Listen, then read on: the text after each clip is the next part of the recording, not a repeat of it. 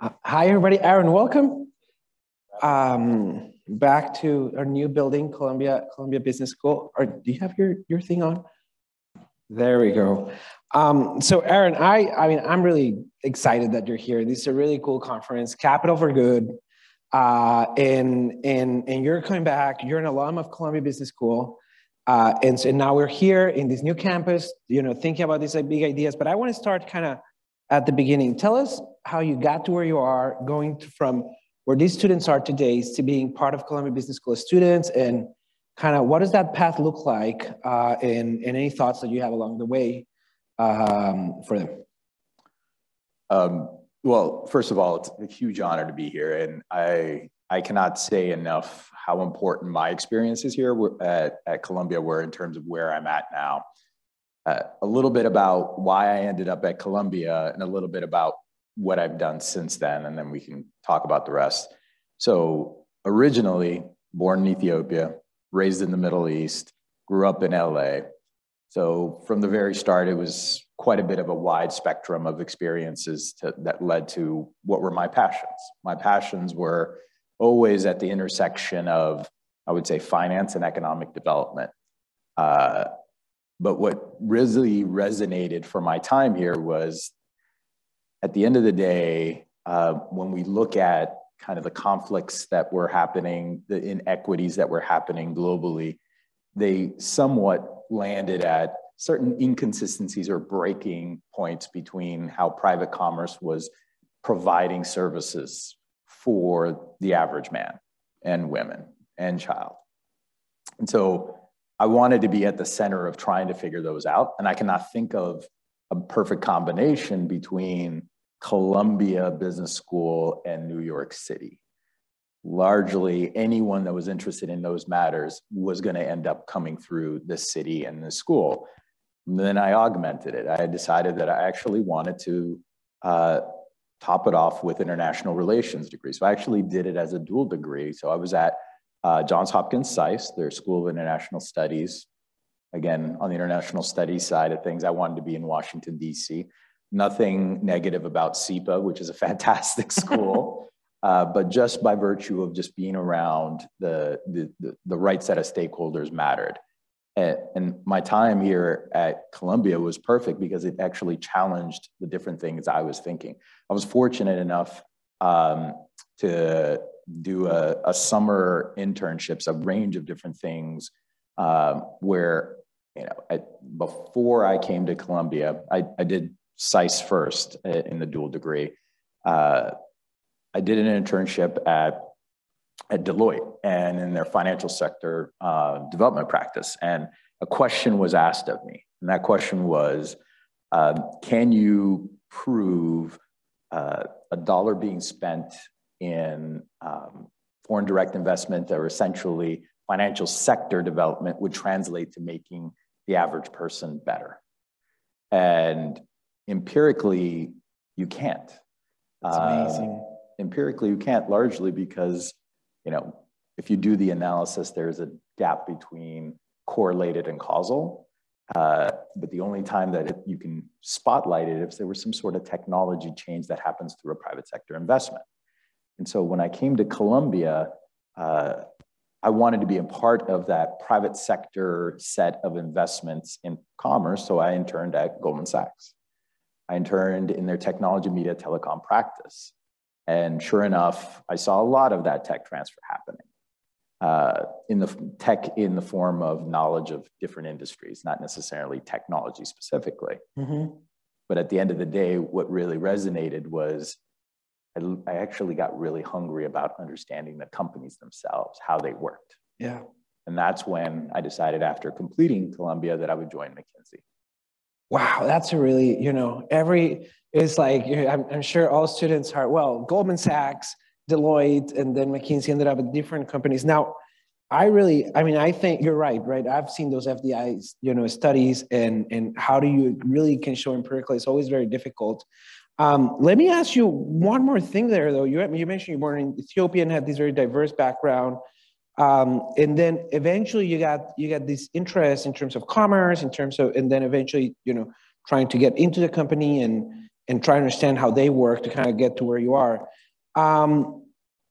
You know, how much did that change of interest was kind of the opportunities that you faced, the kind of life path that you got, and how much was it just ingrained or part of where you grew up or part of something, you know, your kind of earlier background, your identity, that kind of thing? How do you think about that identity versus opportunities that face you and those kind of things? So I'm definitely in the school of nurture, not necessarily only nature. Yes, there's some elements of both that are really, really critical, but by all means, having lived on 3 different continents before I was a tween, that mattered in terms of giving me a global perspective. Yeah.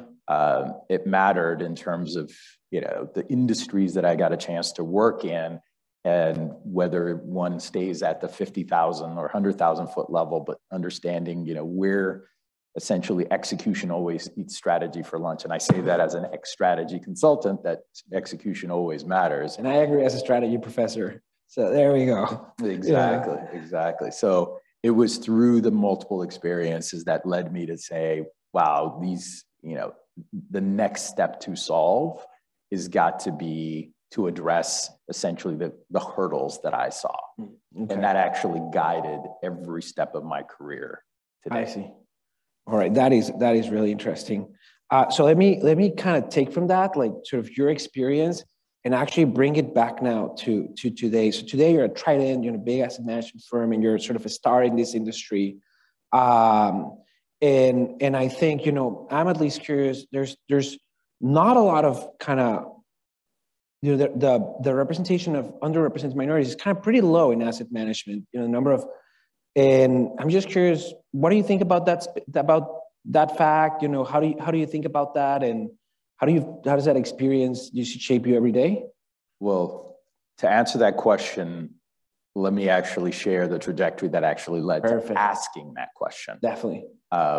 So prior to my time at Trident, there was kind of one uniform thread that essentially the provision of capital in under-resourced and essentially underrepresented communities is an important thing to focus on. So after my time at McKinsey, I helped one of our clients. So I joined a group of ex-McKinsey folks that were working at Dahlberg, which is a global advisory firm. One of our clients was the UN system that was trying to solve a particular problem. And the problem was how foreign aid actually gets distributed into developing economies, essentially, whether it's for healthcare or agriculture or whatever is the case.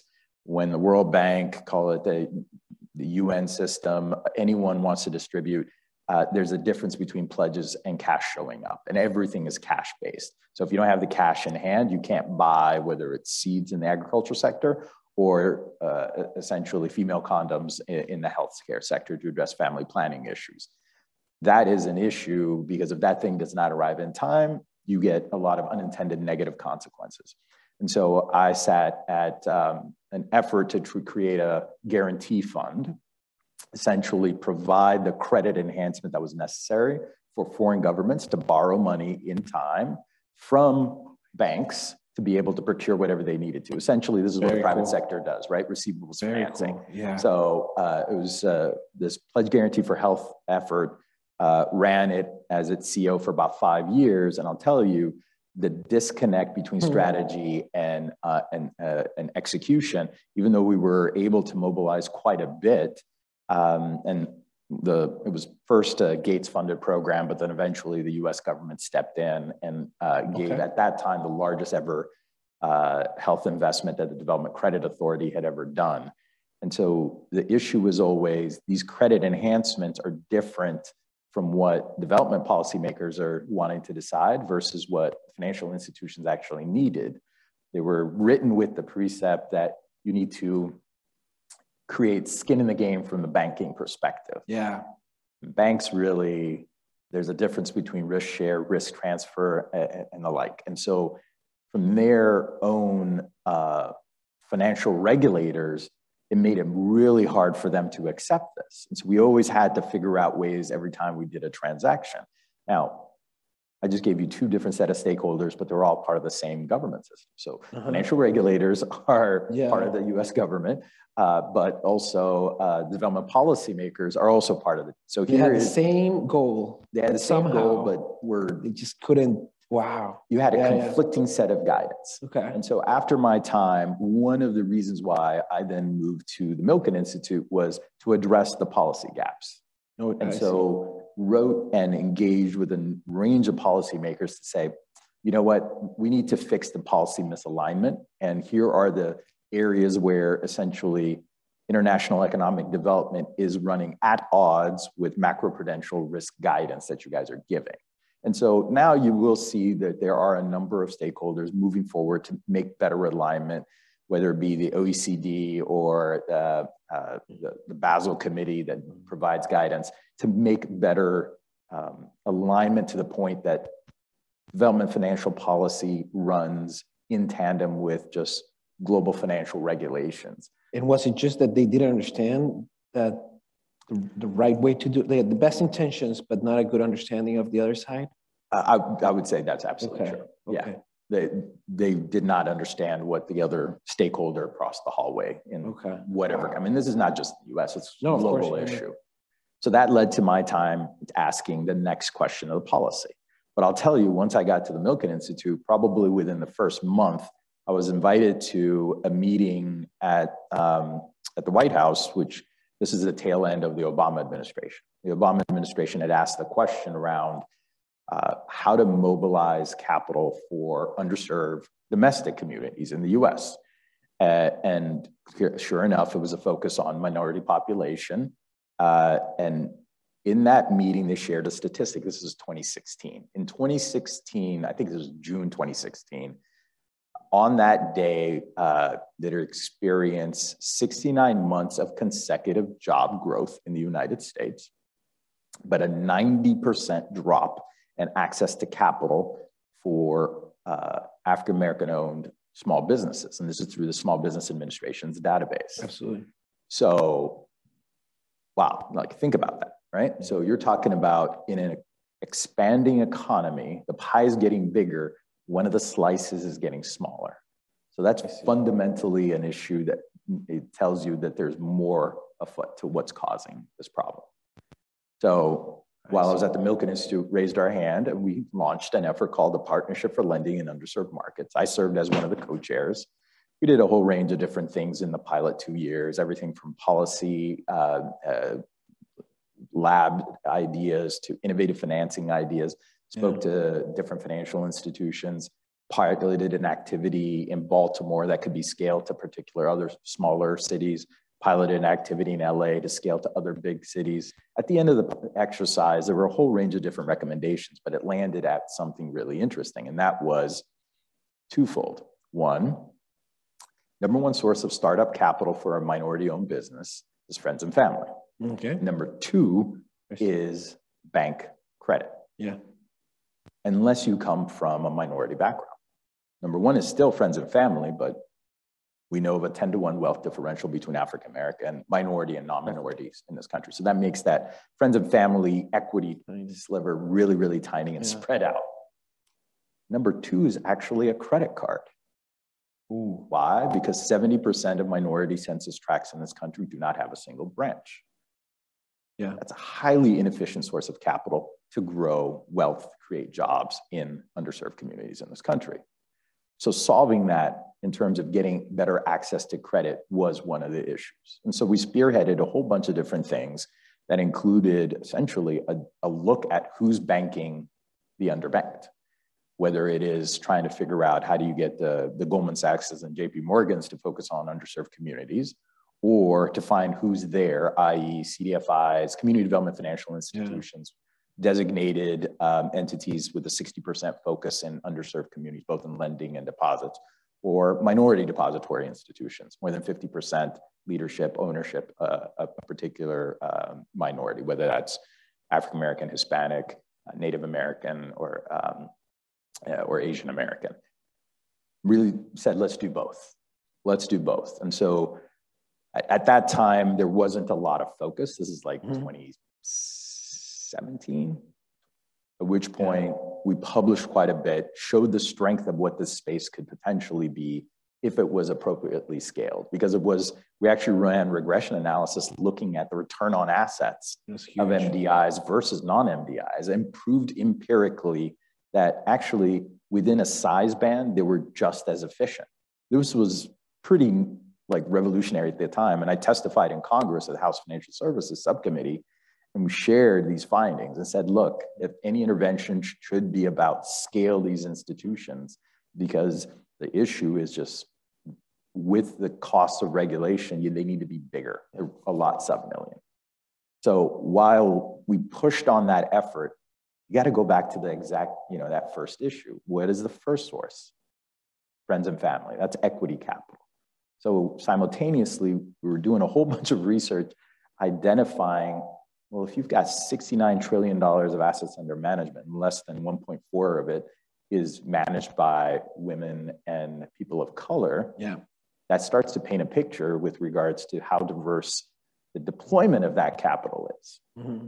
And so you've got to solve that problem simultaneously. Got it. That set the groundwork for my exit out of the Milken Institute into Trident. Into Trident. We are focused on actively investing in this. So Trident is a minority-owned, control-oriented buyout private equity. Okay. Where the approach is a little bit different than the rest of the marketplace. The rest of the marketplace, taking a step back, as everybody knows, when you're investing equity, whether it's at seed, venture, growth equity in the buyout landscape, the industry has evolved to essentially focusing on writing bigger and bigger checks. Yeah. It's the exact same level of effort to write a $200 million check as it is a $1 million check when you're doing your diligence. And you want to increase your assets under management. From the fees perspective, as in itself its own business. Mm-hmm. What that has resulted is essentially the vast majority of the small business in this country really have a hard time of getting that equity investment. We already know small businesses in this country account for 2/3 of the job growth. Yep. It's a lot. It's basically the main driver of wealth creation in this country. And so if you're missing essentially putting that firepower to create wealth for the majority of this country, that's where you're going to get inequities. Wow. So this is, sorry, go ahead. No. Just to answer your question. So Trident's focus is on true small businesses. Mm-hmm. Essentially identify sub 100 million in revenue. By SBA definition, anything under 500 employees is considered a small business, but we go a little bit smaller than that. Yeah. And we find that that's where a lot of other players are not there. Mm-hmm. That's one focus. Yeah. The second focus is a big part of the lesson, and I'll draw a lesson from the banking area. As banks started getting bigger past the global financial crisis, to deal with compliance costs, exact same problem. Writing a big loan is the same amount of effort as a small loan. So they stopped providing a lot of the lending in smaller communities. Now, who's in the smaller communities? You started to see effectively a lot of the non-banks, the fintech step in, leveraging technology, being able to do underwriting in a way that was faster. Yeah. In the private equity universe, that evolution has not happened yet. Okay. Really now, I guarantee you with the latest round of SEC guidance with regards to disclosure and other elements, you're going to see a lot more of that happen. Yeah. But in terms of a focus on technology to make the underwriting process more effective, that's novel still. And that's where Trident has been focusing. Essentially, instead of what others do, which is underwrite a business, our focus is underwrite people. Everyone says people matter in any organization. That's the heart of it. I can tell you within small businesses, they matter even more. And so our approach is around actually having as many independent sponsors / operating partners send us their information. And we've got a proprietary algorithm that's called SPEAR, Sponsor Evaluation and Rating, that basically rates them. Effectively similar to you walk into a bank and everybody knowing your credit score before they do the full lift as that first screen. In a similar vein, it's SPEAR like allows us potential score. That's exactly what it is. Yeah. With 10 different heuristics, everything from your relevance to that particular thesis, to your years of experience, your pedigree, all of these different elements kind of wrapped up a 50-point metric. Anything that's 30 and above invites a team to actually look at that transaction. I see. What that has allowed us to do is actually build a database where ever since we started collecting the racial demographic of that cohort group, we've actually over-indexed in terms of what proportion are minority than the national percentage. Okay. And the distribution is actually quite accurate, whether you're a minority or not. So we have a good sample set, it's more than 600. That becomes a way to make sure that you have the right people identifying transactions and also part of the C-suite after the fact, which is a critical way of how we are engaging. So it's not necessarily, here's a finder's fee and go away. Mm-hmm. And then the third and final element of it is, it's not so much about who and what you invest in, it's what you do with it after the fact that's really powerful. In most cases, in a buyout landscape, you're doing something. You're investing in the human talent, you're refining its back office. How you do that is a place where someone who has essentially a social good mission attached, where you can really move the needle. So if you're going to invest in the human capacity of an organization and you recognize there's not enough gender diversity, I can tell you empirically speaking, adding a woman to the C-suite of the board in an organization leads to financial performance. We'll do that. Absolutely. If they need to optimize their supply chain, well, most procurement officers deal with those that they know. This is really, really interesting. It really resonates as well with things we've seen in research, for example. I mean, we've seen that, for example, with PPP, which was this loan for small businesses, right?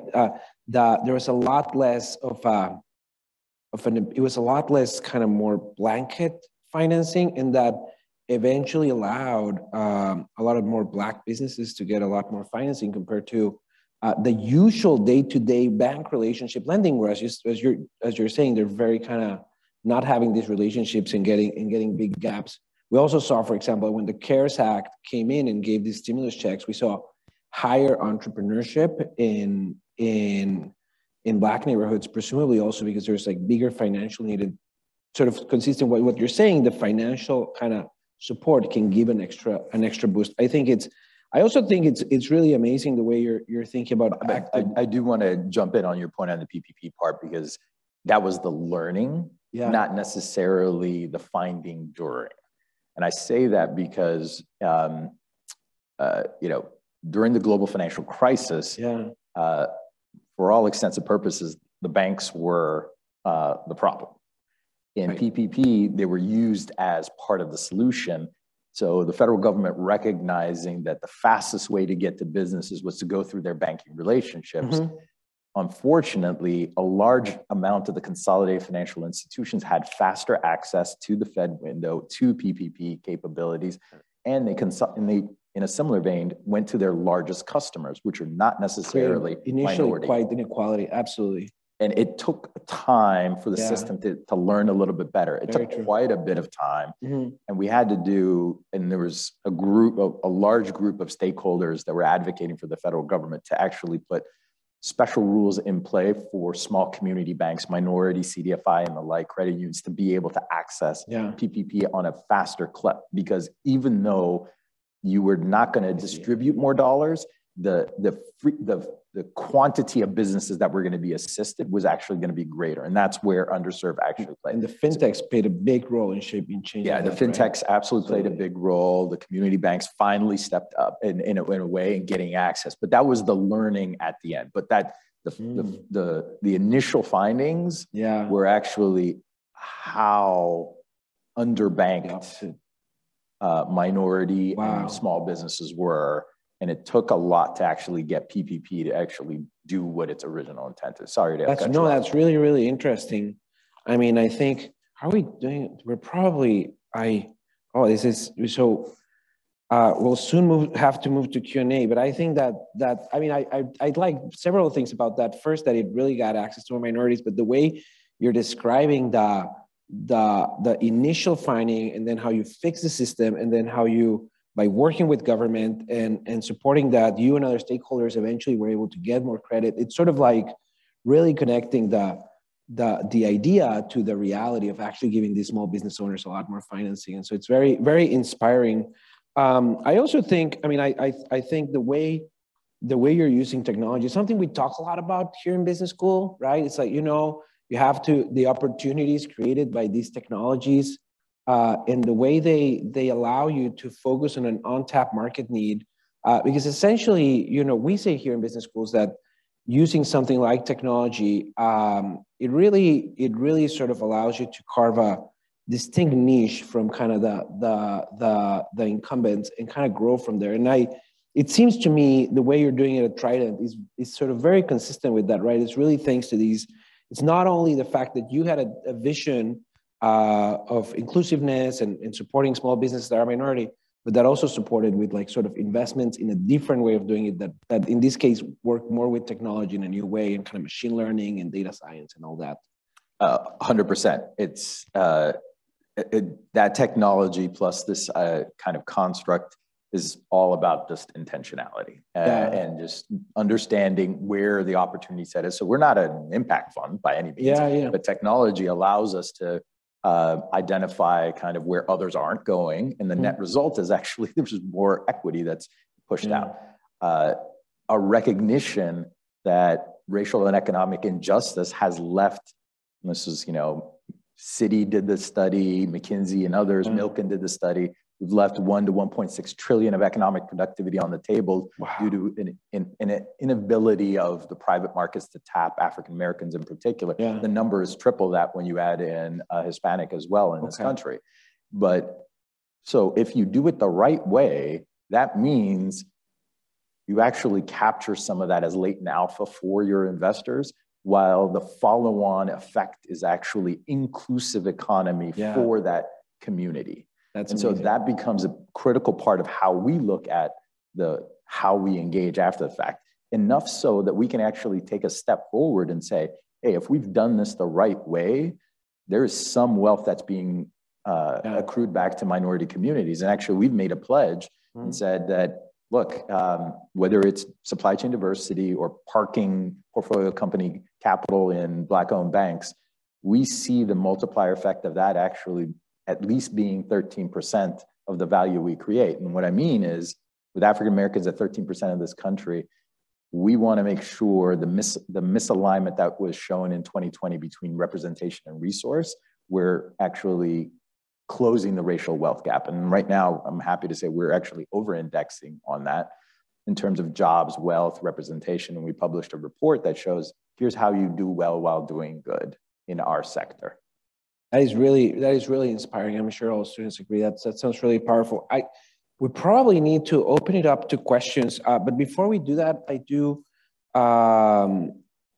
am just curious, just to inspire the students. Do you have any other big thoughts we missed to ask you? Something about you want to tell them about where it's all going, or big trends that they have to be thinking about?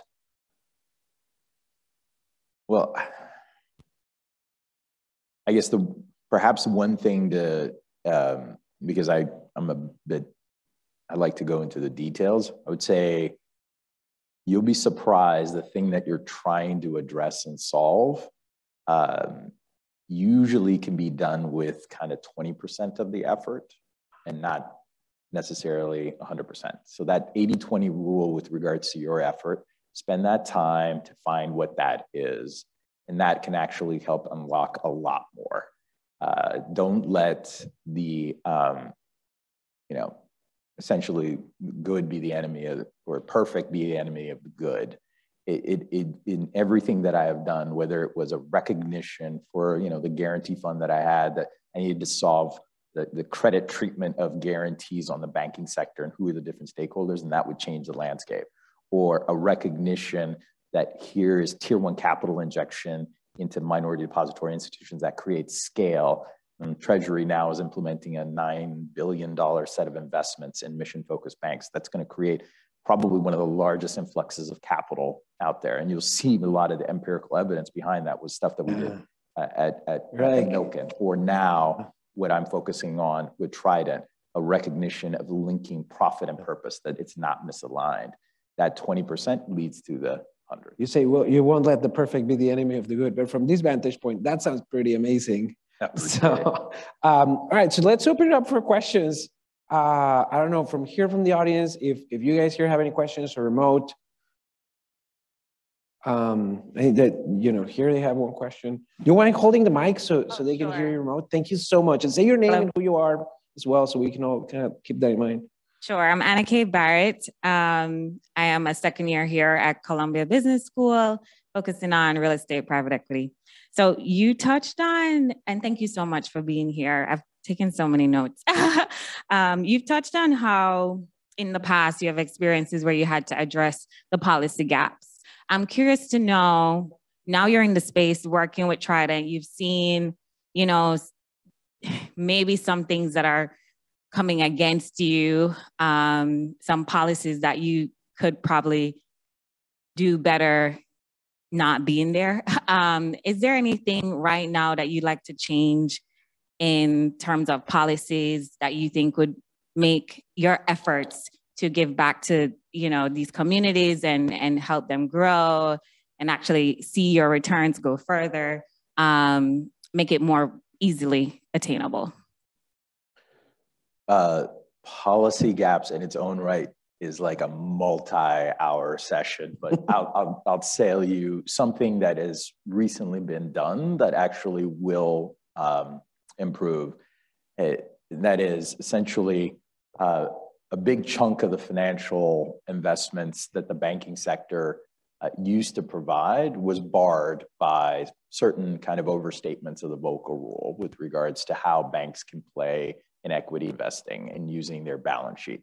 I think there's a difference between kind of, I would say, a little bit more risk-taking that what we saw during the global financial crisis versus equity investments in small businesses in their backyard. Fortunately, there's been some restatements with regards to exemptions to the Volcker Rule, specifically around kind of how public welfare investments could be made and how that actually ends up allowing the banking sector to provide that equity type investments. So that was something that was just kind of clarified very recently. And I actually think that's going to be a good thing, because from the banking, community banks, minority-owned banks, CDFI banks that can take advantage of that, they're filling that part of the capital stack that's missing. And because if you don't have enough of the well-equitized small businesses in their backyard, you either add over leverage and get these businesses into problems, or they send that capital to, for the lack of a better word, Beverly Hills doing condos rather than truly catalyzing growth. And so that's one in particular. And we can go into a long range group of other things on the policy front, but the big takeaway is don't think that you have to take those policy gaps as a given. There is a process to basically inform policymakers and actually get them to understand and change. If that had not been the truth, a lot of things that have been achieved in the past couple of decades would not have been possible. So lean in if you need to change policy. Could I add one more on there? I mean, you mentioned this 20% rule, and now you mentioned sort of a lot of change, achieving a lot of change. And so I would take that you need to rely on a lot of people, it's part of sort of a leader, and kind of work with a lot of people to get this done. How do you choose, sort of a leadership lesson for us and for the students? How do you choose who to work with, or how do you find those lever points to make your time successful when you're trying to create social change or change policy or things like that? Internal and external. Okay. Externally, be totally comfortable with the precept that you're not going to have all of the answers, and feel comfortable in asking those who you actually disagree with why they disagree with each other. And so there's a range of different strategic partners / thought partners externally that we engage with at Trident. And that's been my MO throughout my professional career. And so I think it's really, really important. And sometimes you find out the disagreement is actually a non-issue or can be addressed rather quickly. Internally within Trident, we're constantly hungry for new talent. So anyone from Columbia Business School that's looking for an internship in anything that I've talked about, please reach out to me. And the precept ends up being, you always want to surround yourself with folks that are smarter than you. And I so appreciate a lesson that was taught to me here at Columbia Business School. When someone said, well, why wouldn't you want to hire only people smarter than you? Because if you were the smartest person in the room, you've maxed out your capability. I wanted to make sure that those that join, whether they be analysts, associates, and otherwise, are actually both contributing to our mission, but also we'll be challenging them to grow. And for us, that becomes our greatest asset, the people that we have, and being able to reach the mission, both whether it be commercial or social. That's really wonderful. And Webster, I learn a lot from students every day in each case discussion. I really like that you mentioned, well, listen to the other side and ask why, rather than it really changes your mindset from thinking, well, we're going to fight to, we're going to find that common ground and try to see how we can collaborate. And assuming there's no kind of adversarial reason they're under. Next question, do we have somebody, we have somebody remote? From online. Aron, you've had so many successes in your career. Can you please share a failure that you have learned from and in hindsight was instrumental in your growth? I was going to say, thank you for saying everything I've done has been a success, because I would say every single one of them had a huge failure embedded into it.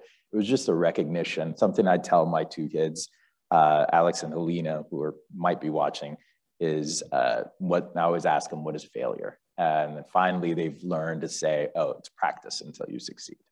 And so when we were able for the first time ever, when I was the CEO for Financing for Development and Pledge Guarantee for Health, to get receivables financing on donor-funded pledges, there were a lot of failures in every single one of them, people recognizing what we were trying to do. In today's role within Trident, every single time we have an advancement, it's standing on the shoulders of a lot of learnings, a lot of failures, and convincing stakeholders, actually, when we are investing in these types of businesses, 100% of the deals that Trident has done are public welfare investments. And I can tell you, under the regulatory definition, that automatically triggers to investors, oh, you're concessional, you're below market rate, you're not necessarily a place that I can invest out of my big pocket. You're the one that gets it out of the small change pocket in the jeans. No, the only reason why those investments end up being PWI is because of essentially a focus on, well, most PE firms, they'll tell you the biggest drivers of their returns is vintage and price, essentially the price that you paid at the beginning and the vintage year of the investments of the market cycle that you were a part of. And on that pricing component, we have a focus of 4 to 6 times enterprise value, EV to EBITDA that we're focusing on. So it's essentially good businesses at low price point. What that means at that low pricing is you're not necessarily in communities that are with physical assets in Beverly Hills or on Fifth Avenue. You're in LMI neighborhoods. That doesn't mean a business that essentially has a whole bunch of PhDs as part of their labor force. It means middle of America, middle income people are working there. And so we've backed into a fact that we're actually playing where the heartland of this country is, because that is commercially the right thing to do.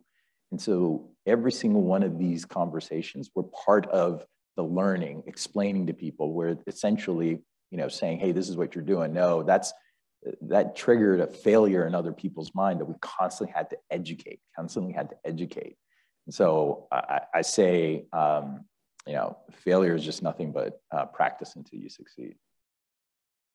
Could I add one there? This was really interesting. It made me think about what you were saying earlier about your active role in supporting these businesses once you go in. What is it, when you go into these communities, what are the biggest gaps that you see entrepreneurs needing? What are the biggest things that you think these businesses need that you guys are able to bring kind of to support them and help them grow? Access to capital, access to opportunities. Those are the two biggest drivers. Okay. Sales and partnerships as well. And 100%. Just, okay.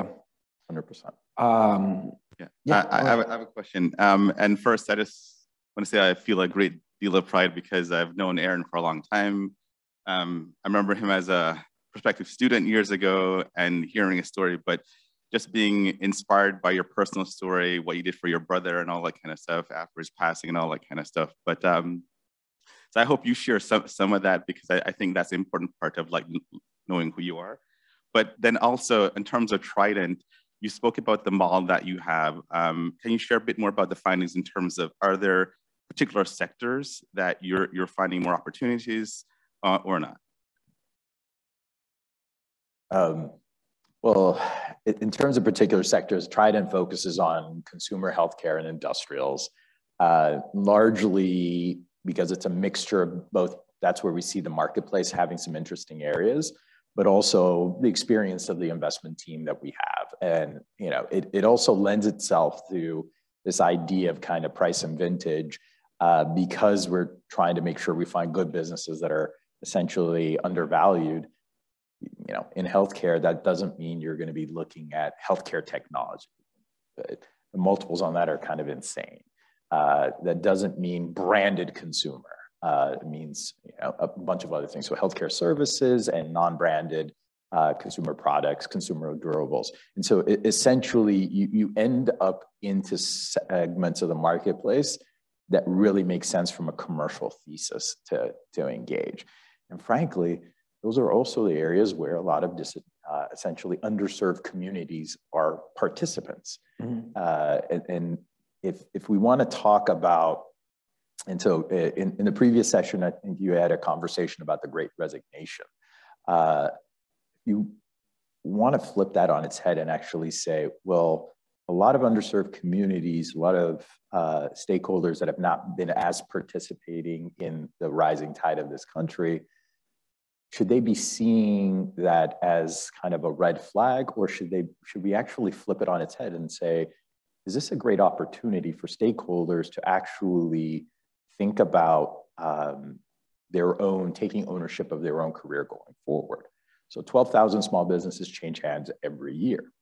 And who works in a lot of these? Essentially, whether it's somebody that has worked for 20 years running car dealerships, he probably knows where the nearest roll-up opportunity of John Deere dealerships are. That stakeholder that has now quit his job, he should be thinking about being put in a position to take ownership of one of those small and medium enterprises in their backyard. And essentially, that's what we recently, Eric Taylor, CEO and CIO for Trident, penned an op-ed saying, this is a great opportunity. This is essentially this new stakeholders of experienced operators that are now looking for their next chapter. We need to provide them the capital, the opportunities, and the capital to buy some of these businesses that are now going to change hands.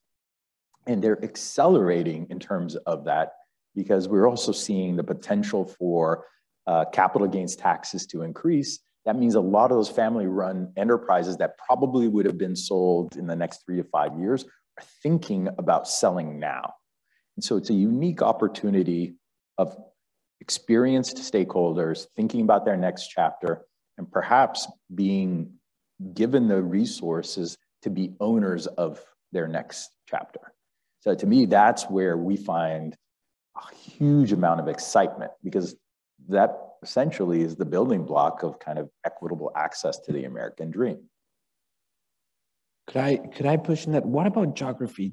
Where you mentioned about this gap between, those people where there's a lot of opportunity for investment, et cetera. Do you see that those opportunities more in places like the city and Harlem, or more West Virginia? I don't know. Like what's your impression on that? Well, I would say there's opportunity kind of in all 50 states plus. We recently acquired a building materials company in Hartselle, Alabama. This is like 30 miles outside of Huntsville, so really small town. But we also have assets in Texas, as well as in New Jersey, and one in New England as well. And so as well as a business in Salt Lake City. Okay. So I think there are opportunities everywhere. You're not going to find perhaps another Fortune 500 company situated outside of kind of key areas. Mm-hmm. But in terms of small businesses that are the backbone of this country, you're going to find them everywhere. Nice. And what else you're going to find is the knowledgeable operators are also in those tier 2, tier 3 cities across the country. That becomes the reason why we ended up changing the model of find those individuals, irrespective of where they are, and empower them with the knowledge that sourcing that opportunity in their backyard, they're better placed than some guy coming from New York City with my city slicker suit, being able to tell them, hey, this is this is valuable. No, you're empowered to actually identify and then be part of that C-suite leadership to transition that growth after the fact. It's really that personal investment that they put in their communities. It's how they're able to capitalize that rather than us coming in. Absolutely. Next question. Okay, remote. Speaking of local communities, and when you think about Columbia Business School's new move to our Manhattanville campus, what do you think Columbia Business School can do now that we're here in this new local community? And what can we do that would be the most impactful, not only to this community here, but even to New York City as a whole, as you think about students who are graduating and going into these leadership roles in a lot of these Fortune 500 companies? I would say, learning by doing is kind of a helpful tactic here. And that is, I absolutely love the way this building looks. I wish it was here when I was here. But the fact that, it was thoughtful in terms of putting this green space that is open to the community, wonderful. But I would say the business school itself, spends quite a bit of money. And if there are ways of making sure that some of those assets are in and around empowering local stakeholders in the Upper West Side, would behoove the school in terms of what it's trying to really do kind of for the community, but also becomes an education tool for the students themselves. That there is nothing wrong with thinking about, well, whether it's, food contracts, the custodial contracts, the construction work, whatever is done, is spent essentially with businesses that are in its backyard, the catering capabilities, all of those different elements. Because then the community feels that it's not that Columbia Business School or Columbia University itself is just a neighbor. It's essentially it's part of them. They are owners and participants in its success. That level of inclusivity is going to be a great lesson for students as they go on to their next chapter to think about, well, okay, as I maximize my returns, how do I actually bring up other individuals? I completely reject the notion that those two are opposing thoughts. We've seen that play out in the past couple of decades when you essentially have a complete misunderstanding between stakeholder and shareholder rights.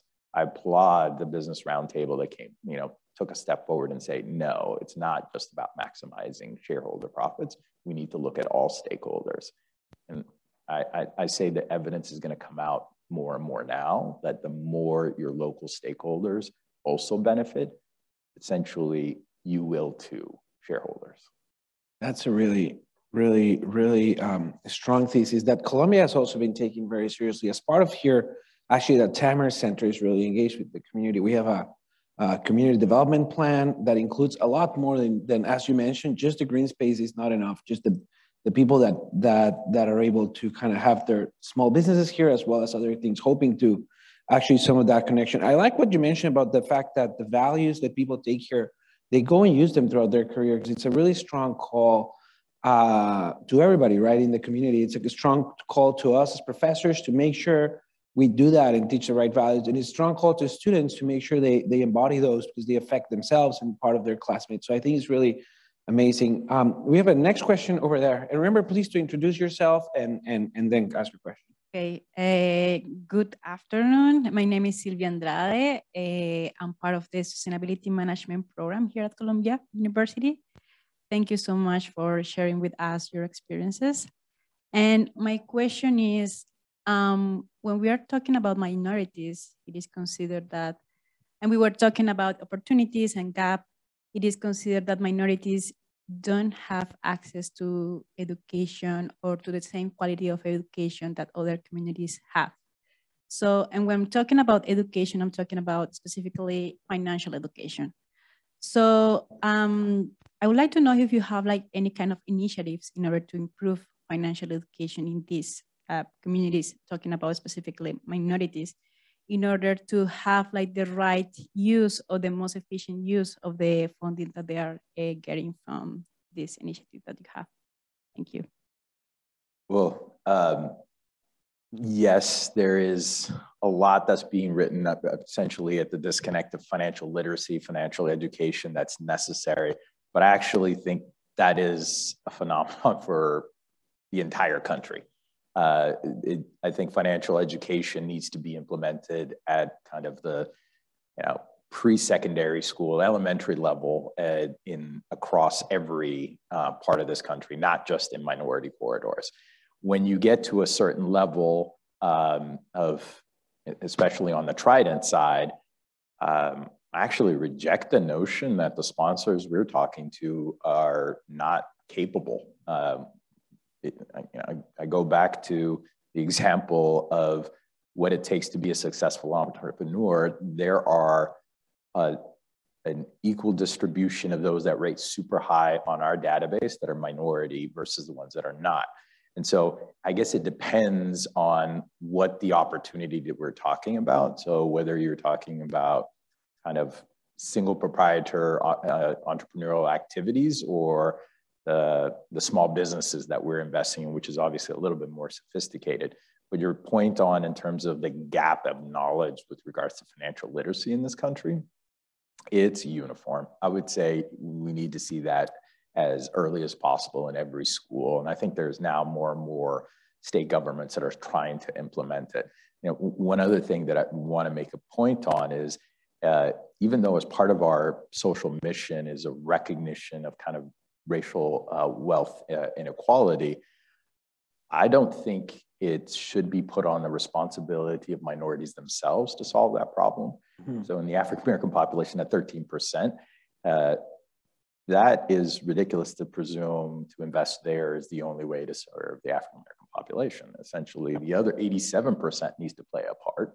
And so we don't actually exclusively engage in minority-owned businesses. No, it's all businesses. And so saying that we have, if it's a white-owned Wisconsin cheese factory, if there is a value to be made in post-investment value creation that is commercially sound, we'll invest in it, but we'll bring along with it in terms of if there's human capacity investments, we'll make it more diverse. If there's supply chain diversity, we'll do that. We will do all these things because they make commercial sense.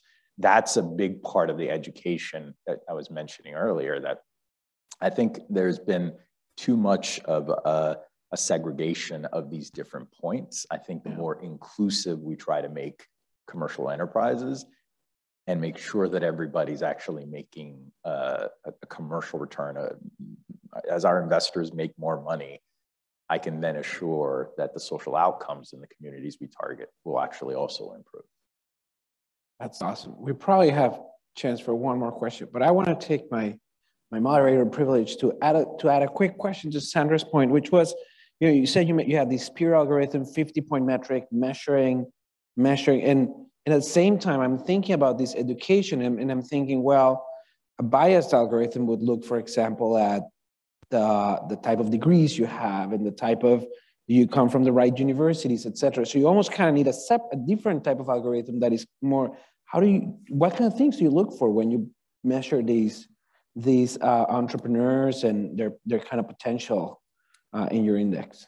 Well, I will say that two things. One, I think there is a huge amount of learnings in terms of leveraging algorithms to make decisions. From our perspective, our algorithm is more about filtering, not necessarily what you invest in, getting the sense of what you don't want to focus on. I see. So it's a slightly different element. The second thing is our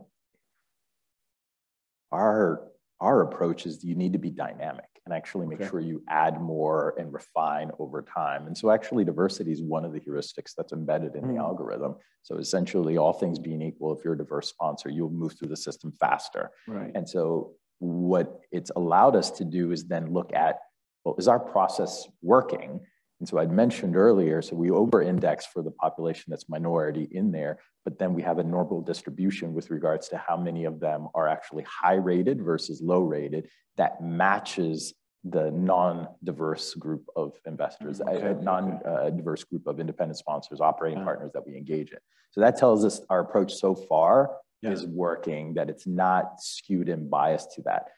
By all means, as more and more folks wake up to their potential of, actually, I am an operating partner, I could be in a position to buy a business, as more folks wake up to saying, I should be part of that cohort group, let's see what the landscape says. But thus far, I feel pretty good about our ability that we've weeded out inherent bias in our system. That's really, really, really interesting. Just kind of the future of technology shaping investment. Do we want to do the last question, Diana? And then looks like we're running out of time. Really disheartened because I'm really enjoying this conversation. Go ahead. So Aron, when you think about your role at Trident and what Trident's doing in their mission as a whole, what's the most difficult part? Is it finding the investment opportunities, being able to do proper due diligence, finding talent in your organization, or is it something else? I would say all of the things that you just mentioned are obtainable with effort.